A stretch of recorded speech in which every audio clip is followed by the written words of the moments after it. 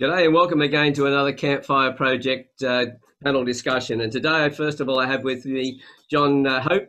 John's a life and business strategist. How are you, John? Oh, I'm really good, thanks, Alan. Great to have you here again. And we also then have Thomas Graham, who is an Aboriginal personality on Rima FM. G'day, Thomas. How are you? Good, mate. How are you? Pretty good, thanks. It's just going to be the three of us today, which is really great because I know the subject we're going to be talking about, both of you have got a lot of input in there, so I'll be really enjoying the conversation. What we're going to be talking about is how to become a high-achieving and high-performance male in a strangely anti-masculine world. So, Thomas, would you like to kick us off on this one? Yeah, sure. Firstly, I want to pay respects to those Indigenous people watching, past, present, and future elders. Thank you for joining.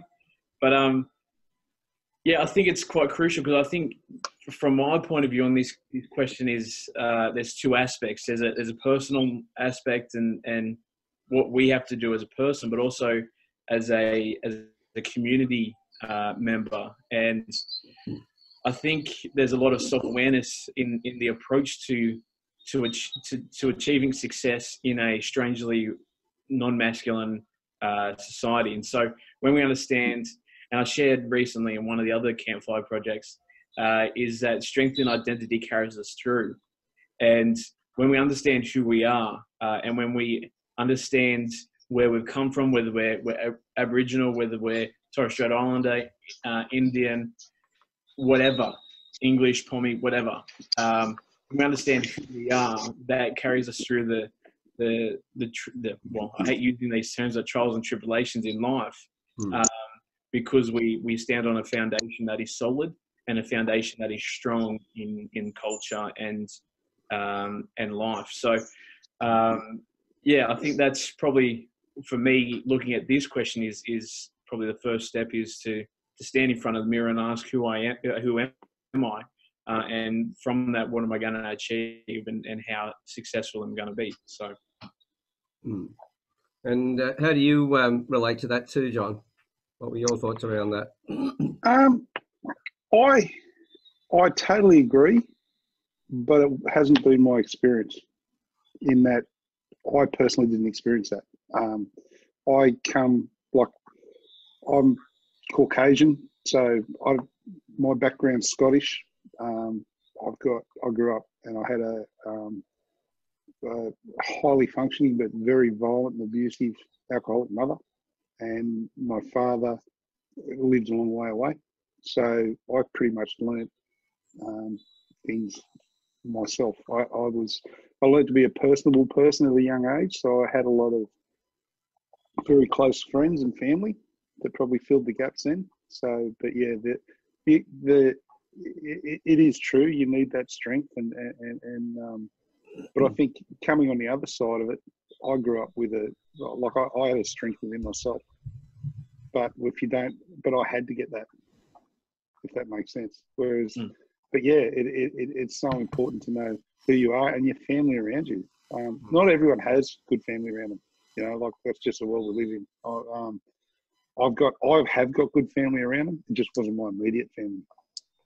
So it was, but I wouldn't be where I am today or have done what I've done to this day if I didn't have that happen. It's made me who I am. So I'm not against that. I totally agree with what Thomas is saying. It just hasn't been my experience. But you there? Yeah, got you now. Yeah, my phone's just playing up, so I'm trying to get that sorted. Yeah, so it is. It's so true. You do need to know who you are, where you've come from, and it doesn't always. If it doesn't serve you, then it rests on you to make up the difference. But there's always people around you that, as long as you don't close yourself off.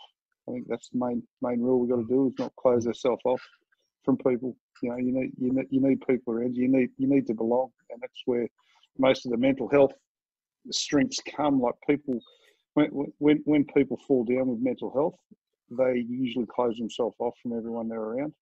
And so yeah, like Thomas said, it's very important to keep those people around you because they keep going. absolutely. And I think too, like when we, especially coming from a 25-year-old male and below, we're not very, we're the most connected generation ever with our mobile phones and the platforms that we're using now. But person to person, we're not that. I think I heard on the radio today that we're a quarter of us are alone, but yet we're in Australia. We're in top 3 countries in the world that are connected. So, like, what do we do then to make sure that we don't go down that slope of mental illness or letting life circumstances overpower us and become or like a bigger picture and a bigger strength that overpowers us. And I think for me personally, it was surrounding myself with people that really cared about me and built me up. Like in 2011, I lost my dad, and that was the hardest time of my life, but I still made conscious decisions to surround myself with people that I knew that would build me and to become a man that I am today. Now, absolutely, I miss Dad, but there's things that I'm doing and there's things that I've done. Like personally, I wouldn't be on radio if Dad would be here or Dad was here. Like I wouldn't be, I wouldn't know more about my culture if my dad wasn't here, because I strongly believe that he changed the records before he passed away. And so there's so many things that could bring us down or could have brought me down into a high drug abuser, alcohol abuser, to be a gambler and all these things. But I didn't choose them paths because I put myself around the people that I knew were going to build me up, and 90% of them were in the church. I know a lot of people don't have the best experience or a good experience with church, and I'm not promoting any religion here. I'm just saying my story in the aspect of I wouldn't be here today without the love of Jesus and the people in the church. Well, it comes back to... And so that could be... Yeah, so it comes back to, as you said, the church is not just like another tribe. It's like the tribe we have in Indigenous people. Even ourselves, we have to have a tribe around us regardless of who we are. And it's the people we bring around. But we've got to have ones that support our identity and not ones that don't, are putting us down or don't support what we're doing. 100%. And John Maxwell. Sorry. Yeah, John? Yeah, John Maxwell. 21 Irrefutable Laws of Leadership, best leadership book that's ever been written. One of his 21 irrefutable laws is your laws of association. And you are the mean average of your 5 closest friends or people around you. So it's important to keep good people around you. That's something I've told both my boys, and I'm very proud to say that they both do that diligently. And there's been times in where I could see that their association wasn't the best, and it's pulled them back a bit. So it's so important to have good association, which is what I was saying before. You might not have your people around you, and same what we said with the church. You go to the church, you get people around you, and they're all teaching heart-based emotions. They're teaching prayer. They're teaching forgiveness. They're teaching gratitude, faith, all those sort of things. When your mind is processing things in that way, you can't be depressed. You can't be anxious. You can't be unhappy. It's when fear comes in, and then you go back, and there's some sort of fear that's there, and it's most of the time the fear's bullshit, but the fear's there. Sorry, Alan. Hey, we're all by the campfire, mate. But there's no other way to describe it. It's bullshit, And when you do that, the only thing that fixes it is action, which is, Tom was saying before. You take action. You take the right action. You don't sit on your hands and sit in the corner. You go out, take action, keep moving forward, and especially losing your dad. That's the reason to take action. He'd want you to take action. He'd want you to do the things to be proud of you. Not he wouldn't want to see you wallowing in self pity. No one would. So that's you take the right action. And if you get the wrong result, you change the action. It's simple. And if you can't find the right action, then you go and say, hey, dude, what do I do here? And you find someone that's actually doing it, they tell you how to do it. Yeah. See, that brings us back to what you were saying, Thomas, before about, being the younger people being the most connected electronically, but not connected with each other. So how do the younger people today, or what are they doing? What are your understandings around it? In how do they find the right way to move forward? How do they find the person who can give them that guidance if they don't have the guidance themselves? Where do they get their guidance from? Well, Mr. Google is not the best way. I'll say it's a helpful tool, and it's there for a purpose. But with so many opinions these days, you can easily get a mental state a lot worse than what you already are. But if you're at school, there's a lot of counselors or just someone that you can relate to in your life, that you trust, that you respect, to go, hey, I'm struggling here, and I need help. How can I get that help? Whether that's best friends the same age, whether that's like this. Like for me, it was within the church, like my lead pastor, my youth pastor. There was higher authorities that I looked to, and most of the time there was leaders within the church and also leaders within sporting groups that I was a part of that I wanted to be like. And so I went and spoke to them and asked them, can they help me? And again, my experience, I'm not portraying that it's the right way. It's just a way. No, it is the right way. You're taking action. Most people sit in their hands. That is the right way. Oh, totally. Like, it could be for some people going to see GP and getting medical help. It could be talking to your employee, your boss. There's so many different people that you might think that won't help you, that will help you. The biggest tool for the enemy, or the power against you, is the lie that you're alone in this, and you're 100% not. There are people that are watching your life and watching what you're going through to go, okay, I'm just going to stand here. I'm going to watch him, because it's only a matter of time before he's going to come and speak to me and need help, or I'm going to need to help him. I'm going to need to step in before it gets too late. So I think in the time now with being so connected, we are getting a lot of education in red flags or character traits of people that suffer from mental illness, or someone that just needs help. Let's get rid of the labels here.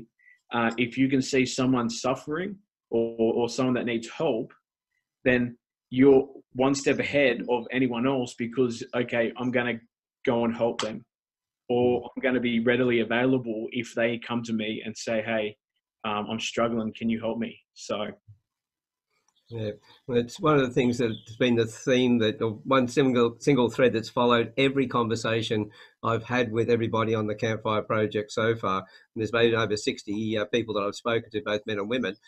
Every one of them have told how their life had changed when they had that involvement with somebody else, when somebody else stepped up and gave them assistance, or they went and asked somebody what they should do. It's like, I think it was Sean McBride had said that when he was in his greatest depression, he was always on his own. But every time he was with a tribe, that's when his life changed and his energies came back and everything else. And this is what it comes down to. You may feel that the world's against you, but it's really not. That's the feeling that you've got inside, but it's not the reality. There's always somebody else out there, and especially those who have been through it. Because, John, everybody else that we've spoken to, your own history, you've all come from a place where you've had things happen in your life, and then you turn around and you go, right, I've been through this and now I help other people. It's like you always look for a coach who is actually where you are, or has been where you are a few years ago, and they've worked through it, and they're the coach you go to. And every one of those coaches want to help because they don't want to see other people going through what they went through. Yeah, I was, when I went through the cancer and the 8 surgeries, and I went blind and had the liposuction on the arm, the whole time my whole focus was, I'm not sitting in this frigging room. I got out. I spent time with friends. I spent time with family. I had to threaten my mother to stay away with an AVO because I couldn't handle her abuses at the same time. But if I'd have stayed inside, like you're saying, and not have people around me, I would have, just wallowed in self-pity and been a big bag of depression. And you get nothing, like nothing good comes from that. But you have a choice. You can take action. Like Thomas said, you can take action. So whatever you got to do, resilience is twofold. There's you got to get back up once you get knocked down. But once you get up, you got to keep punching. A lot of people get up, but don't keep punching, and they get knocked down again. And you got to get up and fight back.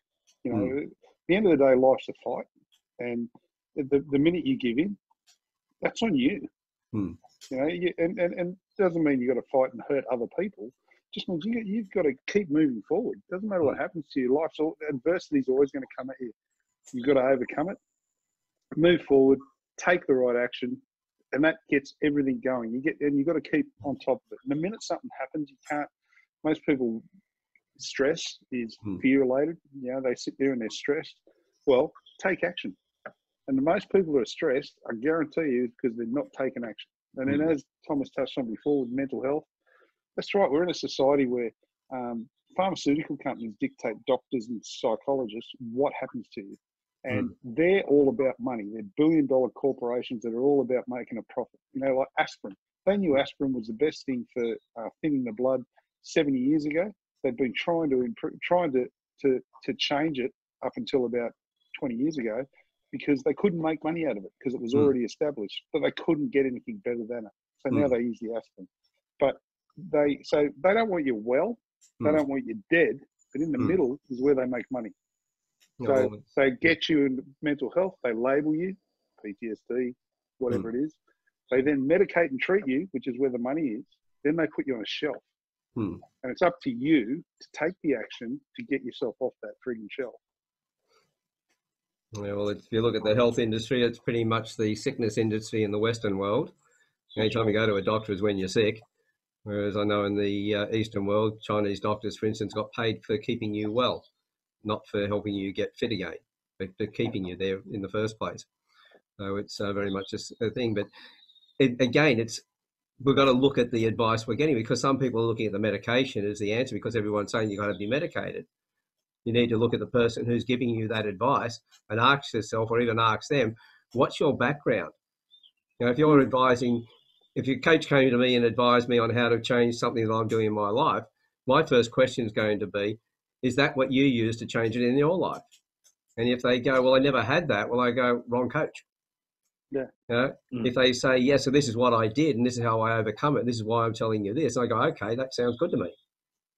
So it's finding that right one. But as you said, there's sitting on your own and not doing anything, which is bad.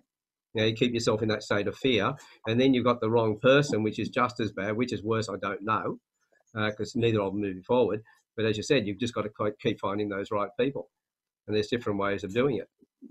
We only got to get up one more time you get knocked down. That's the good news. That's but it. The trick is you should not get knocked down. It'd be great if that was a situation that none of us ever got knocked down. But life happens. There's no getting away from it. Now, one of the things that I've really started to take more notice of, because I hadn't really been into competition sports myself. I've done martial arts and other things, but everything's been my challenge against myself, more so than in a team thing. But I never really understood for a long time the power of playing a sport like football and how that can bring, that's like a tribe itself, and the camaraderie and everything else that goes into that. Because I know that, John, you've played a lot of football. At the same time, Thomas, you're also a coach. Or a referee, I should say. So you're seeing both sides of it as well, having played and also coaching it as well, or refereeing it. So with that, what are your experiences around how it's changed some of the people that might have been there before with issues? How has that changed their behaviours while they've been involved with the teams? You go first, John. Well, personally, I like we said before, it's about taking action, and they're getting out and they're channeling negative energy. and they're becoming part of a family unit because they're in a team. They're getting out there. They're getting rid of some aggression, but there is a family unit in football. I know from my experience out with the Aboriginal part out of Burke, they consider you family. Like you are so accepted. It's not funny, and forever. You know, you get that with an Aboriginal community. You don't get that with a white community. Do you know what I mean? Like I go out, haven't seen them for 20 years, and I catch up with them like it was yesterday. Whereas other people, like they don't have that. So it's really good for channeling the negative energy, but I think it also teaches you boundaries.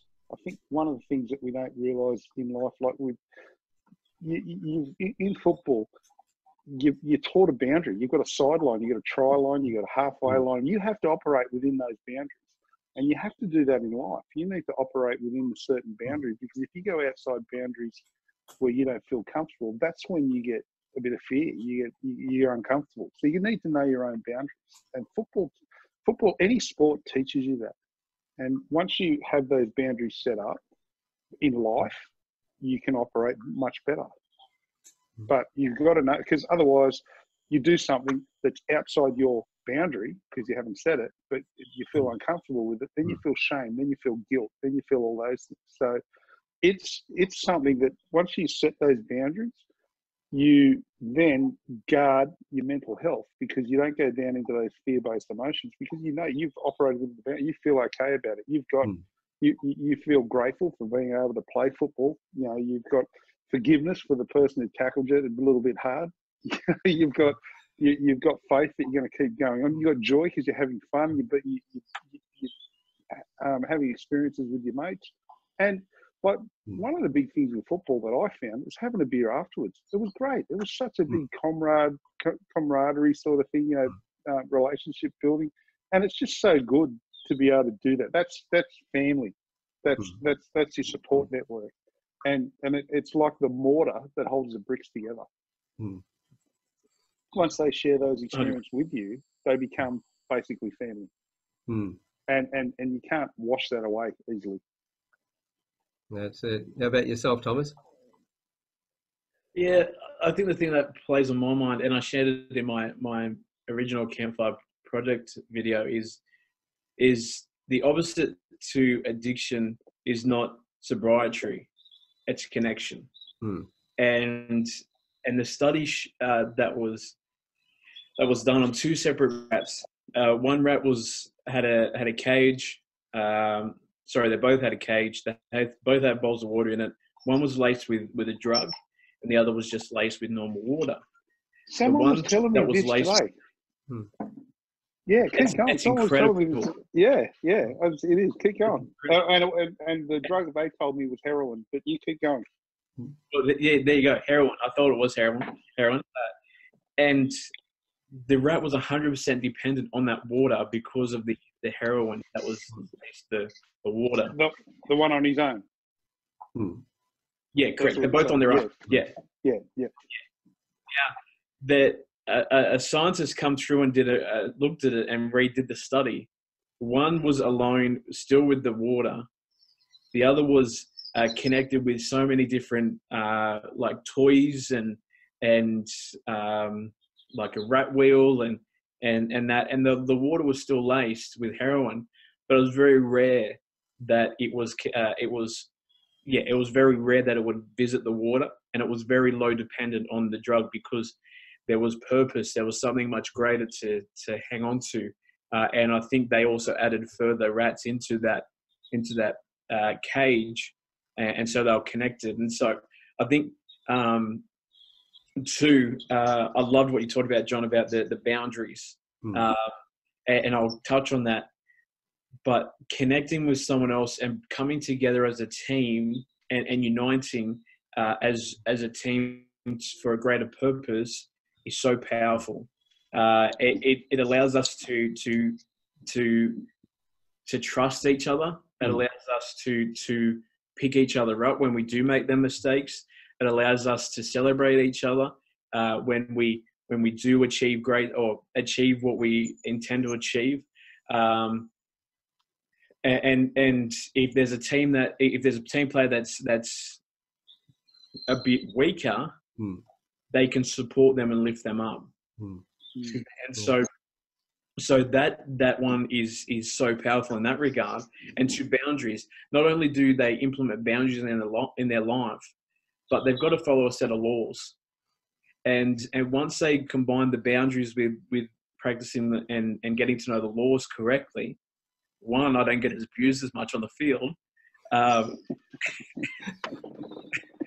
two, they understand. Like, they're like, okay, and they look at people like the Latrell Mitchells or the Josh Odokars or the Cody Walkers and all them players that they look up to that are from the Mish originally, and like, okay, they've got to abide by a set of laws. I can be as good as them. How can I harness that?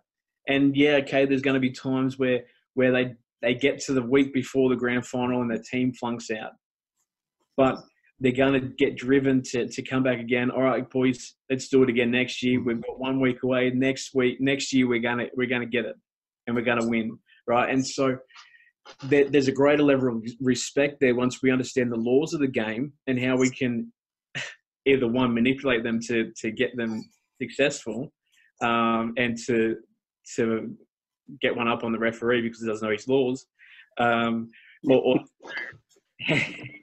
he needs to put it on airplane mode so he doesn't get those phone calls that you were talking about earlier.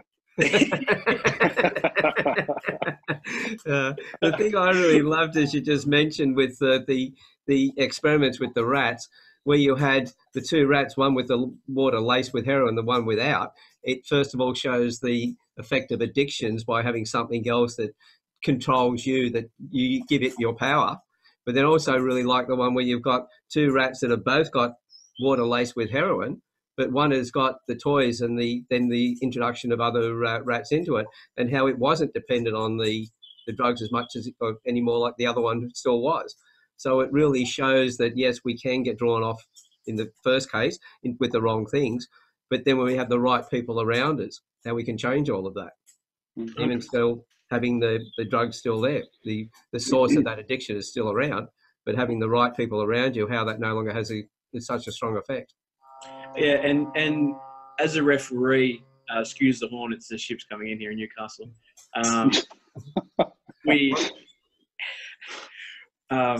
As a referee, we're at the forefront of any and everything that the 26 players have the baggage, right? 26 players come to the field, they all have baggage. Even us referees, well, sorry, I speak for myself, even me, I've got baggage, right? And how we connect and speak to that person and respect that player will determine if we get the full brunt of their baggage there and then on the field.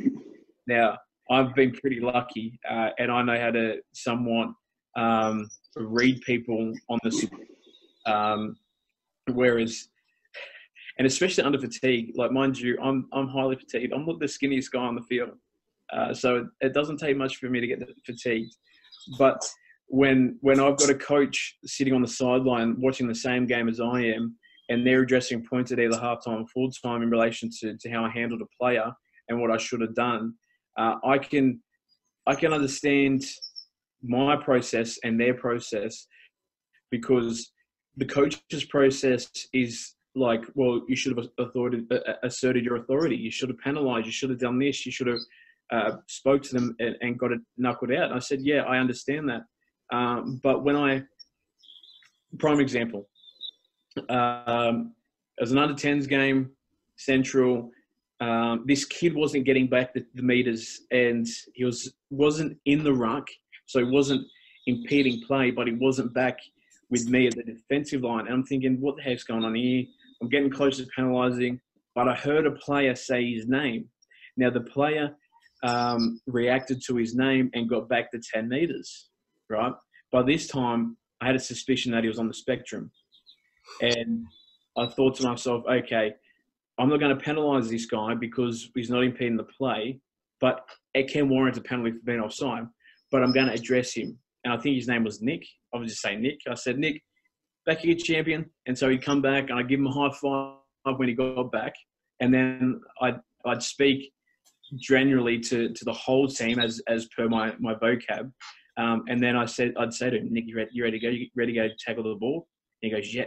And I go, all right, go. And so he'd go, and the whole team would go, and he'd tackle. I'm like, all right, champion, come back here. And he'd come back, and I'd give him a high five. And so the whole game, then he's responding to his name. He's getting back to where he is meant to be. And he's enjoying the game a lot more than what it would be if I had penalised him. And that's, but you got to set. Is something happening? yeah, having a bit of trouble with the transmission there, cutting in and out. What were you saying, Thomas? He's doing that thing again. Yeah, doing that still life. Yeah. Your phone, turn it off. Can you? It's off. I'm not getting the call. Hello. Can you hear us there, Thomas? You there? Yep, got you there. Yep. I got you. I just got me back. Yeah, got you All back. right, sweet. So, I could have penalised the young fella, which had said, but that would have impacted his experience on the game. We have an incredible game of rugby league, and my job is to provide a service to give them the best possible experience. Now, what that did to myself was, okay, I've read the facts, but also at the end of the game, I was standing outside the change rooms. I'd finished all my games, and the mother came and the parents came up and spoke to me, and they said, thank you.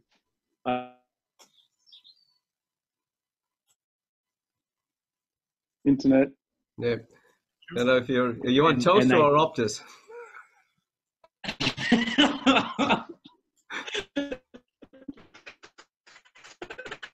We're not getting you, bud. No. It's almost. I think I know where he's coming from. Though. Yeah, you've been having a bit of technical problems there as well. I had a similar. Yeah. I think it's a little bit like England. We need to put another penny in the meter. Sorry, guys. I'm not like it's weird. Wow, it's gone. I hope it's the internet and he hasn't fallen back asleep. Certainly looks like that, doesn't it? No. He's like this.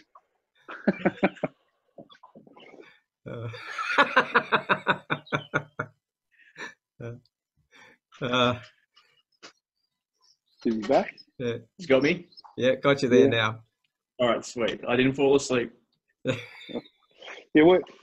touching on what you were saying, we had my son. I helped out with the rugby league at Valentine. He was, I was just helping out training because I'm not a coach, and he I ended up having to be coached this one time, and there was one kid on the team he was an Aboriginal kid. He was only about 12, but he was a ward of the state. He only saw his parents one day on a weekend for a couple of hours supervised.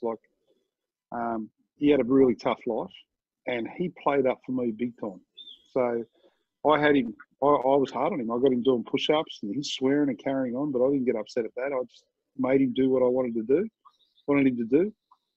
But I'm creating the boundaries. I said, you do this, you'll get in trouble. You do this, you'll do push-ups. You do this, you'll run. You do this, I'll sit you down. You won't be part of the team. He got the shits, but afterwards, and my son was in the team, and he said to me in the car, he's only 11 or 12, but he said, I'm very, Dad, I don't like that because you were pretty hard on him. So I wasn't hard, I was strict. I said, I didn't yell at him, I didn't abuse him, I set the rules, and I told him that there's no, and he's never had that in his life. Mm. I said to Jock, I said, listen, mate, this kid is going to love me. And I pushed him with the football, and I said, keep pumping your legs. I always gave him encouragement. I always did that. And afterwards, no one, because this is a tough little kid that's grown up in a real bad way. And anyone said something bad about Jock, my son, this kid wanted to kill him. And every time I went to a game, he walked up, he shook my hand, hello, shook my hand goodbye, said g'day. And I said to Jock, I said, see, the only thing that kid's missing is boundaries. He doesn't understand his boundaries. So once I put them in place, the only person he feels secure around is me, because he knows how to operate around me. And that's where we lack it. The boundaries aren't there. That's or it. rules. The rules, as Thomas said. Well, the boundaries. Yeah, we know if we have a child who grows up without any boundaries, like helicopter parenting, for instance, and that's all about the parents wanting to feel good about themselves. It's got nothing to do with the child. The child ends up growing up with no idea of the social graces, because we look at the boundaries that we put in place. Mum would always put the domestic boundaries in place, the ones that were close to keep us safe when we were young. Dad was the one who set up the world boundaries. And between mum and dad, we then got guided how to get to that world boundary the right way. So we went out into the real world. We went out with the social graces, the understanding of what we needed to do in society with the right attitude.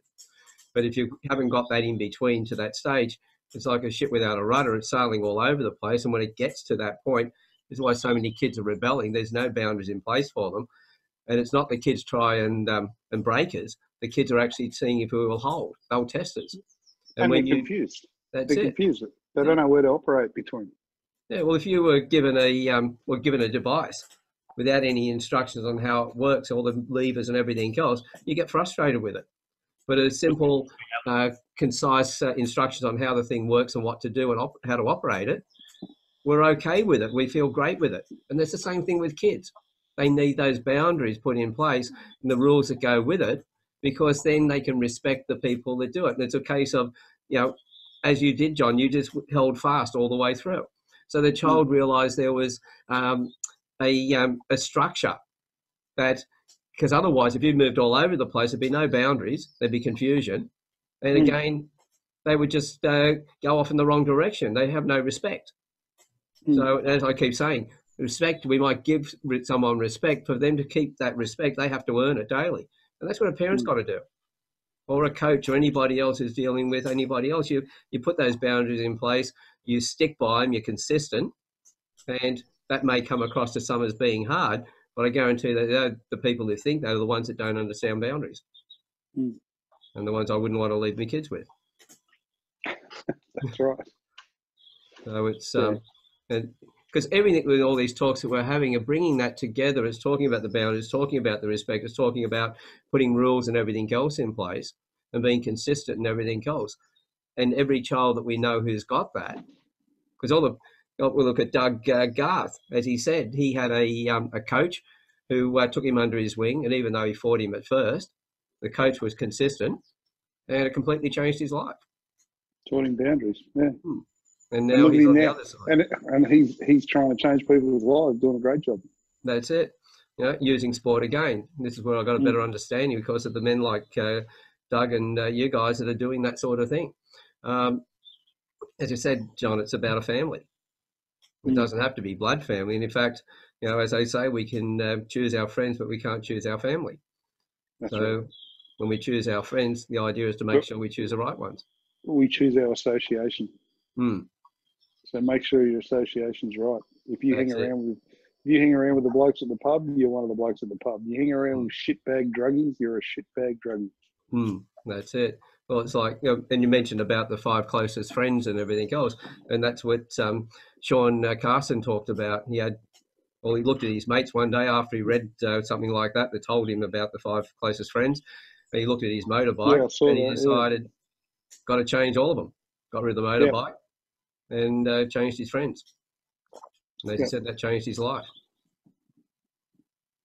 Everything's a decision away. You only got to make it.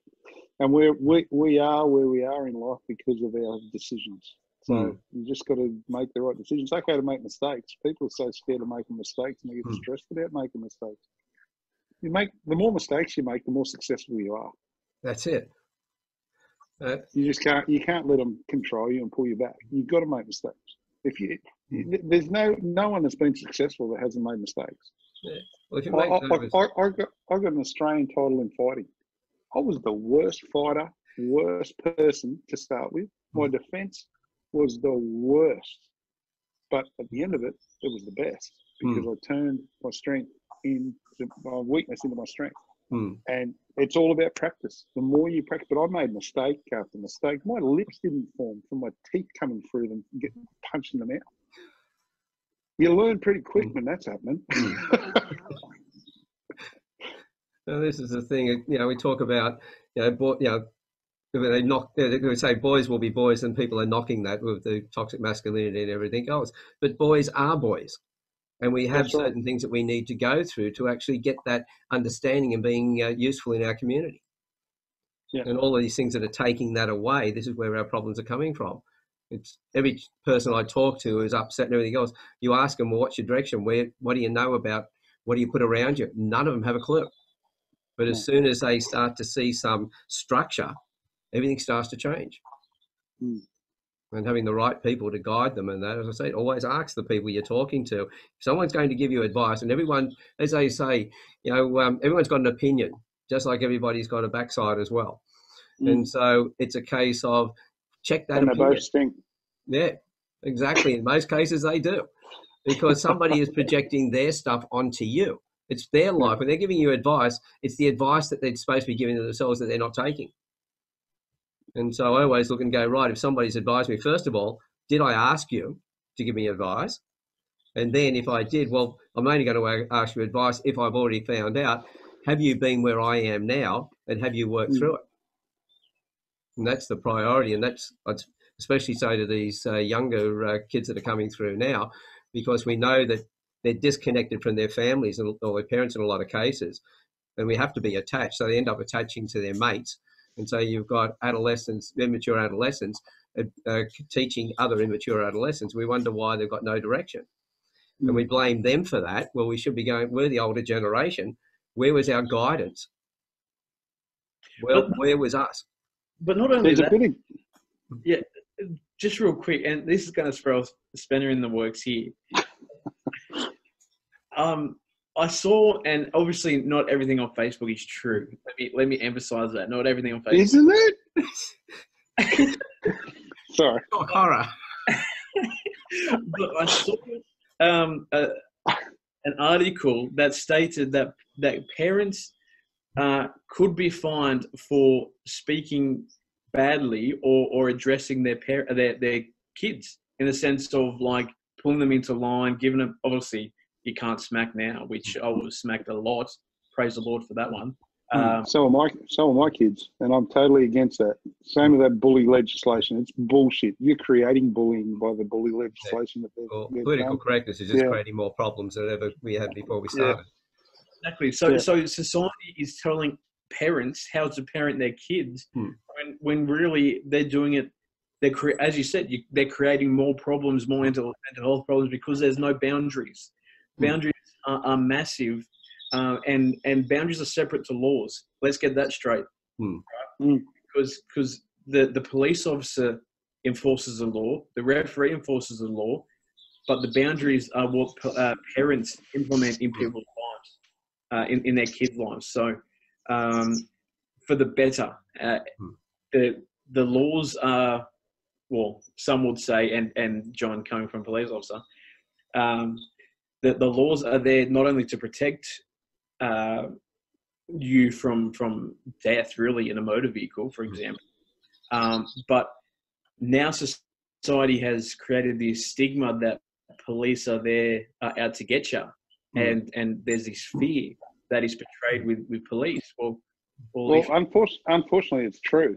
We've got highway patrol that are revenue raisers. They're not even allowed to come and help you on the street. Technically, they still will. Common sense prevails, but they are employed by the what do you call it, the motor registry, whatever they call it now. They buy their cars, they pay their overtime, they do everything, and they're not allowed to help. I had so many altercations with blokes that were in my station where I needed help with phones and people in custody and guns coming in, and you just go, nah, not my job description. Good, my station, piss off. Because, and you've just got to, unfortunately for my two boys, they had a father that was a policeman. So tantrums did not work, because all I ever did was lock up adults that chucked tantrums. So when they chucked the tantrum, I had a rule. It's no, but when it was a tantrum, it's no next time. So they miss out on whatever they want next. And I'll give them whatever they wanted. But if they did that, I'd enforce the rule. You only got to do it once. I don't know if you remember Happy Days, that show, Fonzie. Yeah, Fonzie. He said, you want to be a tough bloke, you only got to hit one person. And so it's the same with that. You only have to enforce it once. Now my kids were like teenagers, and they'd see kids chucking a tantrum, and they'd look at me like the kid was crazy. Do they know what's going to happen? And it's like, no, because the single parenting nowadays, helicopter, guilt-ridden, they spoil them because they don't want the kids to go to the other parent, and it just teaches kids to be weak. Doesn't teach them to be strong, because if you can chuck a tantrum to get your way, as soon as you come into the real world, you're a small fish in a big pond, and you're not going to survive. That's it. You're just not. Yeah, so the parents, and you're not going to cope. Yeah, so the parents who are wrapping them up in cotton wool and everything else are really setting their kids up for a major fall when they get older. It's like they turn up at school and you get a trophy for turning up. Well, that's not going to happen in the real world. And so then they get out in the real world and they think the world's against them, and they go, what's going on here? And it's, as adults, as parents and everything else, we're the ones who have failed. It's not the kids that are in that state right now. It's their parents and the community around them that are at fault, because we haven't taken that role on. That's happening in football. I've been helping out, teaching some tackling and stuff with some kids that are doing in the under 10s, under 11s. And they do a man of the match, and they do a different person every week just to be fair. And I'm like, well, that doesn't help. But I can understand that, you know, occasionally you give it to someone you can see someone who's put in an effort. Give it to them. But don't just give it to someone because it's their turn. You know, it doesn't teach them any value. It teaches them the opposite. There is no value. They get something and go, oh, I got that for turning up right away. They need to they need to assign value, not fairness. Yeah, when I was a kid, the trophies were given out to the people who had achieved and everything else, but they had a trophy for the best and fairest. The best and fairest was somebody who had really applied themselves. And they had the coach who would take them aside, do extra work with them. So they were getting an award for the work that they had put in, not for 100%. The fact that they had turned up. Being fair to them is not being fair to them at all. If you go, I'll give it to this one this week, I'll give it to that one next week, that's not doing the kids any favour at all. It prevents them from actually achieving. It's teaching them to become failures. 100%. And the political correctness about smacking and hitting are two different things. Yes, absolutely. Hitting, that's the abuse. That we need to stop. But if you've got a child who feels that there's no boundaries, you can talk to them and there's no repercussions of anything like that, the end result is they're going to take advantage of that because they want to see if you can hold, and you just failed. Yeah. Well, discipline, like you said, smacking and hitting, you get a police dog, right? They are struck. And they are struck in a certain way. They're struck on the side of the mouth because it hurts the most. It's where the most nerve endings are. You can't do it on the nose because it affects their senses. Can't hit them on the back or anything because it displaces their hips and stuff like that. But they have to do it. It's part of their education. And the same thing with kids. And the problem is you get some dickhead parents who are probably off their face on drugs or alcohol or whatever that flog their kids or flog their missus. Well, don't restrict the discipline of like good people doing it the right way. Lock the piece of shit up that does the wrong behaviour. I'm sorry, I'm pretty direct, Thomas. Sorry, but you just lock them up. You know, but they don't. They let them off. Yeah, because that's just another form of child abuse in a worse level, and that's the thing. I get upset about this as well, and I can really carry on about it. And political correctness, helicopter parenting, all of these things, it's not about the kid at all. It's about somebody else. It's not about looking at, well, what was the actual discipline with the child? Was it an abusive one, or was it one that guided them in the right direction? But as you said, Thomas, we're not allowed to actually raise our voice to our children in public. Well, while you're not raising your voice to the child when they're playing up, everybody else is having a go at you and you're feeling worse about it. The child's being told that that's okay to do that, and they grow up and that's the way they treat society.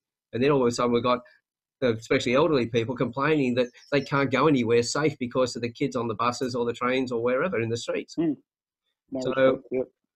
we have created this problem. So as we said, the major thing is we need to have the proper boundaries put in place. We need the proper guidance put in place. We need to find the right people to guide them through. And as a father, my job was to find the right men to have around so the boys would learn from them as well. Mm. And so, I didn't understand. I haven't heard about the the 5 closest friends, the average of them. But that's what I looked at. I thought, if I'm the best for my boys, I had to have the right people around me. And I even started looking at that in the female relationships I had as well. Yeah. Because, the kids aren't going to learn from what we say. They're going to learn from what we do. Yep. Actions speak louder than words. That's it. So the coaching and everything else. So as we said, how to become a high achieving and high performing male in a strangely anti-masculine world. Well, I think it's bring back some of those old ways we used to do things. Bring back old-fashioned values. Yeah, and that's the way to do it. Bring back the what? Bring back the beef. But this is a side note, and you touched on it before about taking advantage of it. When I'm out to referee a group of under 14 kids, boys especially.